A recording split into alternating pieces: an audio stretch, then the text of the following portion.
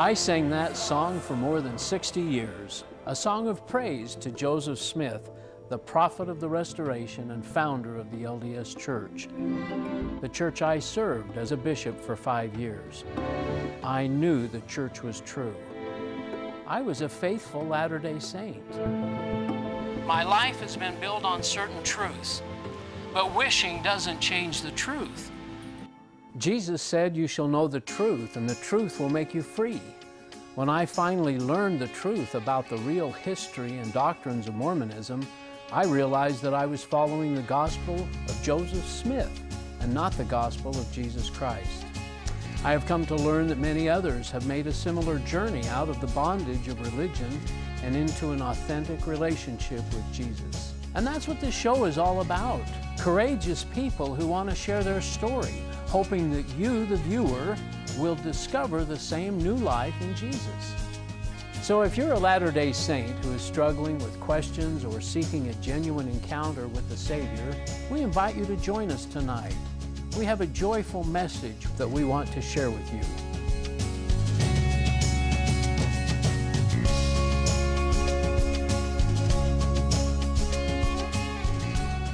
Hi, and welcome to another episode of the Ex-Mormon Files. I'm your host, Bishop Earl, and I'm really pleased that you'd be willing to join with us, and I think you're in for a real treat today.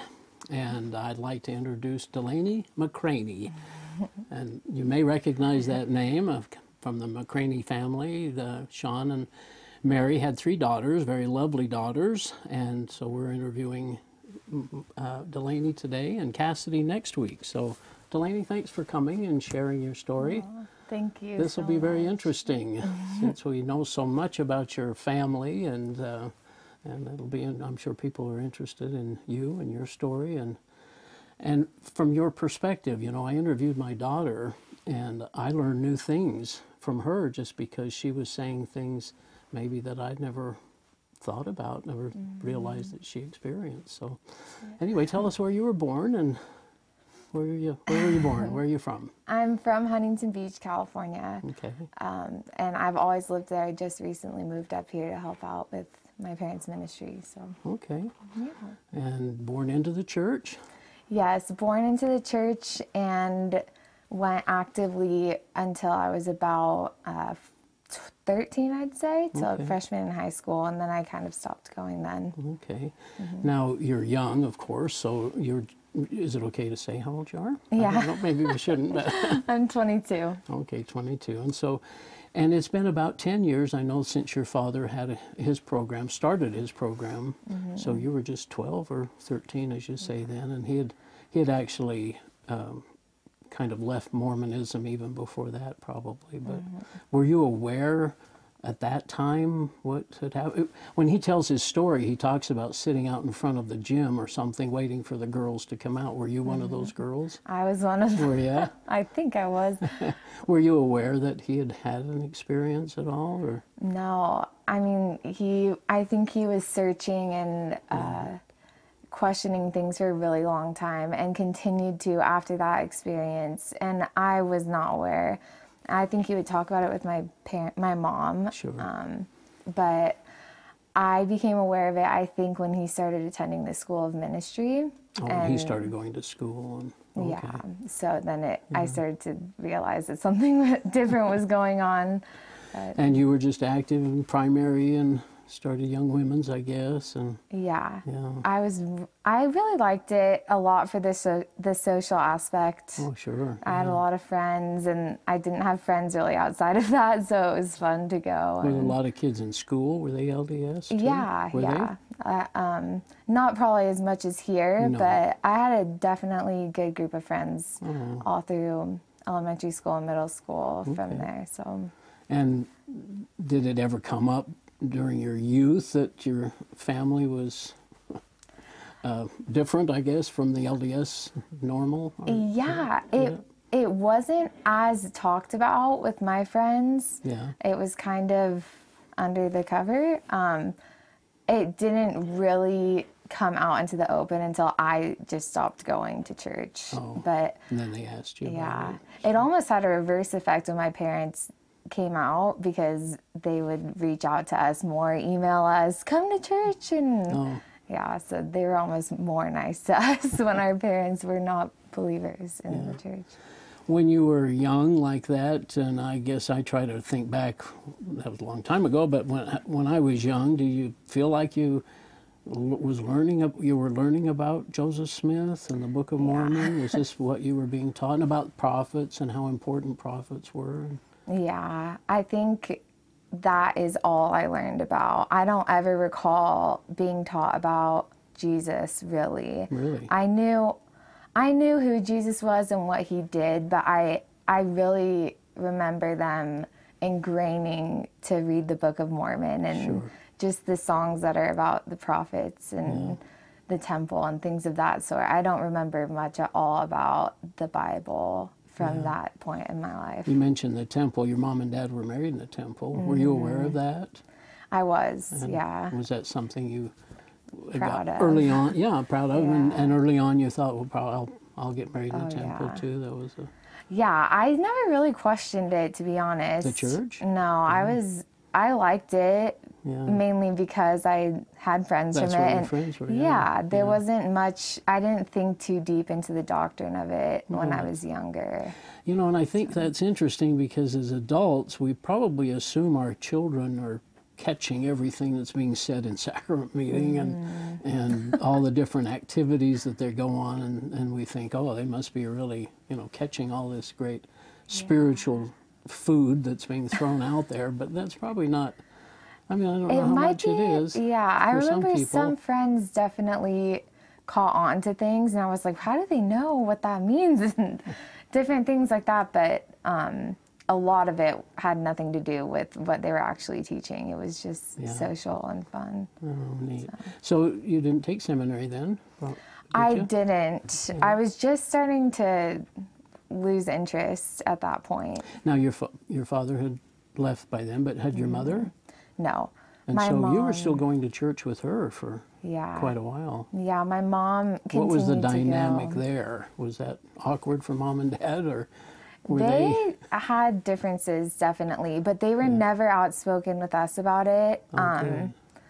If anything, they would encourage me to attend Mormon church and Calvary at the same time, which I was doing. And they were definitely supportive of me finding my own way, which I credit everything to that because they showed me love. Well, that was one of the messages I think your dad kept portraying even on TV, and I'm sure it sounds like with your family, is just let God be in charge, and if you go to this church or you go to that church, it's okay, because God, if you keep trusting in God, He'll eventually lead you along to where you need to go.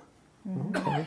So did you keep going? Did you ever attend a Christian church then when you were young? Yes, I started going to a Christian youth group in middle school. Oh. So all through 7th and 8th grade, I was going to both churches for did you see a difference there? Yeah, it was very different. It was just in their activities, it was different. We were dancing and playing games at the Christian church, and Mormon church wasn't, it was like that, but not as much. And the way they spoke solely about Jesus at in the Christian churches. You could tell a difference then. Yeah, that was when I first really started to hear about it, and I understood it in my head. It took a really, really long time for me to fully feel it in my heart, I think. But from the first time I went to a Christian church, I liked that message of grace and freedom. And yeah, that is interesting. I don't know, even when I came out, that I'd realized that we didn't talk much about Jesus until I left, of course. And then I realized, wow, we just don't praise Him, we don't worship Him, and anything. It was really shocking, kind of, to me that I was so that I'd missed so much that way. Yeah, I definitely didn't realize it while going to the Mormon church until you started seeing what Christian church is like. Yeah. Now, you went on a youth conference with your sister. Yes. Was it just with Cassidy? Yes. And what was that, a LDS? It was. Youth conference? Yeah. Was that EFY? Or was it especially for youth? Yes, it was. And where was that at? It was up here in Salt Lake. Was it? And we came up here from Huntington, and that was the final straw, pretty much. No way. What happened? We were both a little bit on the fence at that point anyway, but we went, and I don't remember a lot about it, but I remember someone speaking and saying, Jesus is a Mormon, and just things that Cassie and I both were like, what is going on? And there were people there, our leaders, that were really kind about it. They let us not go into the temple when everyone else did, and different things. They were accepting of it, but after that, I don't think I ever went to the Mormon church again after that conference. It just, the things that they were saying were so, seemed blasphemous, I guess, almost on Jesus is a Mormon. And yet that's what we kind of believed. I mean, not necessarily he was going to become a Mormon, but he had to believe in the Mormon gospel. He had to do what he needed to get to the celestial kingdom too. It's all very funny, isn't it? Now when we think about that. Interesting. Well, so then after high school, what happens to you? So I attended a very strict Christian college and played volleyball there. And I definitely was exposed to something very similar to Mormonism, actually. It was very, very legalistic. Oh, yeah. It was a Nazarene school, and just everything about it was, I thought it was going to be life-changing, but it was life-changing in a way that I didn't expect. And what was it about? Jesus? I mean, it was. Yeah, but there was just a lot more added to it, to Jesus. A lot of rules.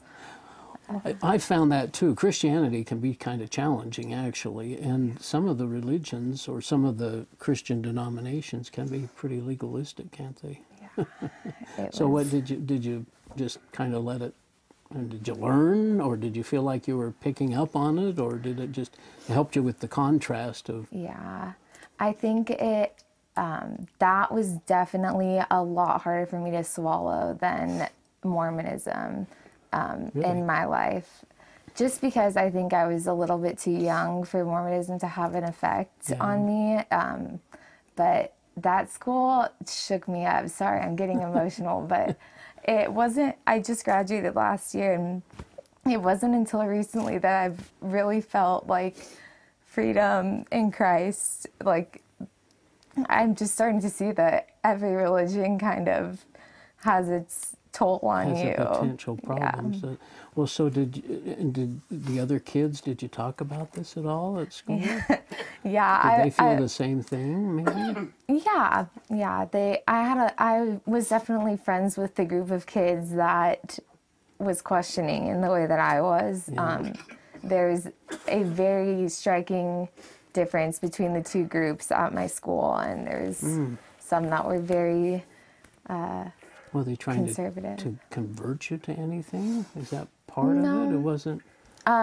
Not me. I was always a believer, and they knew that, but they were always questioning my actions and my motives and everything. So just when you always say freedom, there wasn't a lot of freedom. No. There was none. Just from my own peers asking, how are you doing? Like, what? Yeah, it was very frustrating. So that's probably been a blessing. But you're able to make the contrast, I guess, between Mormonism and freedom in Christ. When we just think about us belonging to the body of Christ, there is a great freedom there. Yes. I wonder why. Maybe it's just human nature. Do you think? It must be. I mean, you put men together and put a couple of them together, and they start making rules just right off the bat, don't they? It's just funny. It has been very interesting. Did you ever think to go back to Mormonism? Did you ever, as you've grown older and you thought, well, maybe I missed something there? I think the influence that my parents, especially my dad at that young age, had on me never made me really want to go back. Yeah. Okay. Did you ever, you had some questions though, and he helped you with those. Do you remember what some of those questions were? What kind of things did you wonder about? Yeah, I remember being so frightened of hell and people going to hell, and people that I knew that didn't believe in what was going to happen, or just who Jesus was. I didn't get the whole concept, like why someone had to die for us to be saved, and just different things. And they were very, very good with me and always let me ask them questions. Was this during high school and stuff, even before? Yeah, early high school. So that helped. It helped so Give much. you a little comfort or peace or something, some understanding. Yeah. So you mentioned you didn't talk much about Jesus as Latter-day Saint. Did you do much with the Bible as a Latter-day Saint? Oh, no.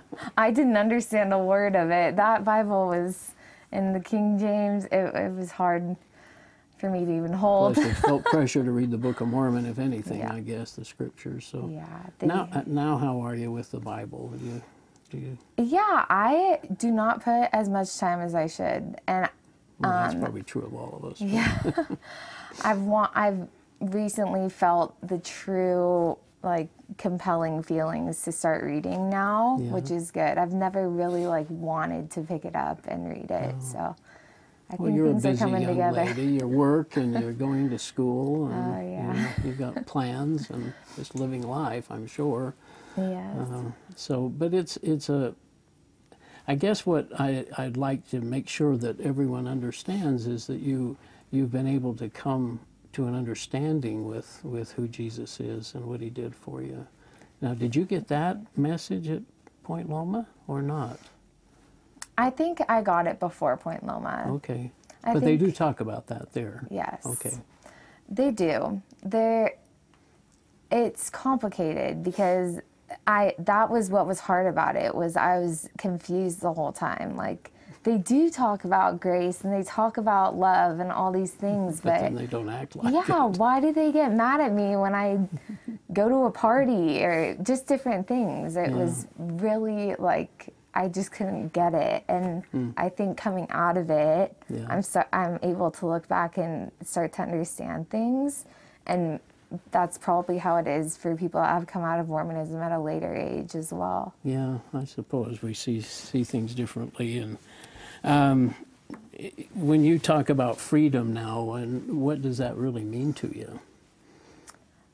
I have never experienced it until just this past year, and I feel like I don't have to worry about the little details that people argue over, and I feel like I can pursue dreams that I've always wanted to do that aren't being missionary or I felt kind of guilty for that, not wanting to be a pastor or something. Oh, really? So, or a lot of people that come out of school like that, is that what their goal is or plan to become a pastor? Yeah, and I just would always question, what is the point of doing anything else than being in ministry if this is the most important thing? And I feel like freedom in Christ really allows us to do what we love. Yeah. Well, and that's one of the things I think, and your dad pushes this a lot, is the whole thing about love, and that's what we should be doing, loving God and loving our fellow man. I think when you start throwing laws into that, and Paul talks about that too, it's just not it's not how we're saved. It's not, if we live by the law, we're going to be judged by the law, right? That's scary. So you're working with your dad. How has that been? It has been beyond life-changing. Yeah. I'm just so much more relaxed in Christ, able to understand God a lot better. So. Do you see, I'm amazed what he does through the week and how he's been so consistent with it for so many years. Yeah. Do you see that and sense that and that commitment that he has and the love he has for? Now you've watched him change a little bit too. What do you think of some of those changes? I'm not gonna lie, it was hard for me at first. I was really confused because I was at Point Loma and I had very different opinions going into my head while my dad's preaching something else up in Utah. So, it really hasn't come together for me until just recently. So it's been really good. Now, you mentioned that you probably didn't hear a lot of this discussion between your mom and dad when he was coming, but you did notice a change in him, though. Yeah. Was he, I went through a period of being, not, I wouldn't say upset, but I just felt like I was probably in a dark cloud for several years I was learning the truth about Mormonism, and it started really bothering me. And it wasn't until later I kind of dealt with it. Was your dad going through some of that, do you think, early on? And yeah, it's hard. Is that the change that you saw, I guess? Yes. Yeah, I even in the past few years, I've seen a change in him. And have you? Yeah, he progressively has, from the very start, become so much more loving and more free to be himself and not, and he always has been those things, but I've watched God really change him in other ways. So that's been a good testament to me. That's great. Now, you've still got family in the church, right? Yeah, all of them.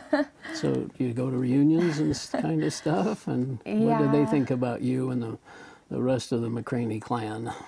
At first, we did not have much communication with our other family. And this would be what, aunts and uncles? Everyone. Our grandparents. And his family, and Mary's Yes, family. Both sides. Yeah.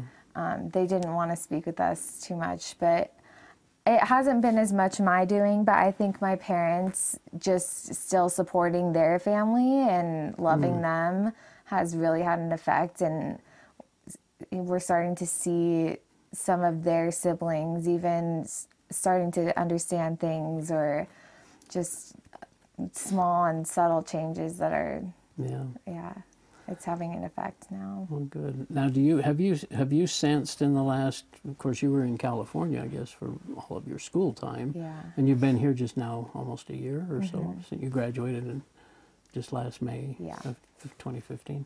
Have you noticed or sensed a change in the church? With the essays and with all the different, are you hearing from your dad at least that more and more people are questioning, or are you in on that part of discussions? Of the Mormon church? Yes. That people it's funny because I'm starting to see all the kids my age either go those two different ways. They're either deciding to commit their life to it and get married in the temple and follow that path, or not. And most of them are. I'm not seeing too many people question it, but of my friends. From California. Yeah, but hearing in the ministry, we hear so many people from around the country. Yeah. So I'm starting to see that it's more common than I thought. So. Well, it's a real challenge, and I know there are a lot of people that have a heart for Mormons, and even people that weren't Mormons, but especially your family. And your mom's doing well, and she's doing really well. Yeah. And your older sister, Mallory, she's still in California, is she now, with her husband and 2 kids? She is. Okay. So what are your plans? Are you going to go to school?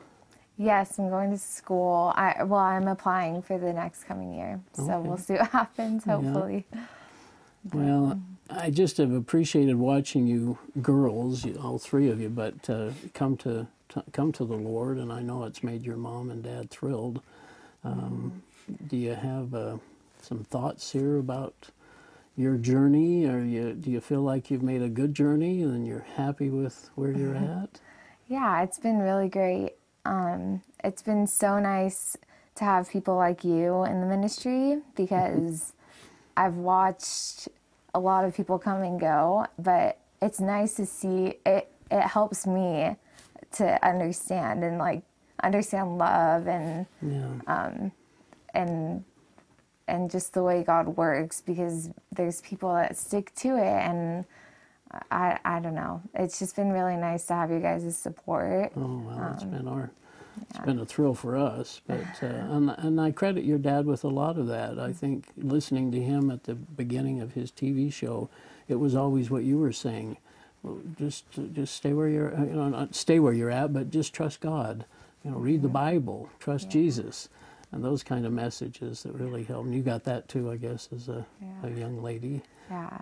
And that is the sole reason I'm where I'm at right now is because my parents allowed me to really search it out. Didn't force you or anything. Yeah. Yeah. I don't think it would be the same if they did. Yeah. Now, your mom was taking you though to church for a while, so you're going to both churches. Was your dad taking you to the Christian church? Yeah. And your mom was taking you to the Yeah. Mormon church? It was fun. I had a good time with it. Very That's social. lots of church. Yeah, it So was. you're getting the best of both worlds there, huh?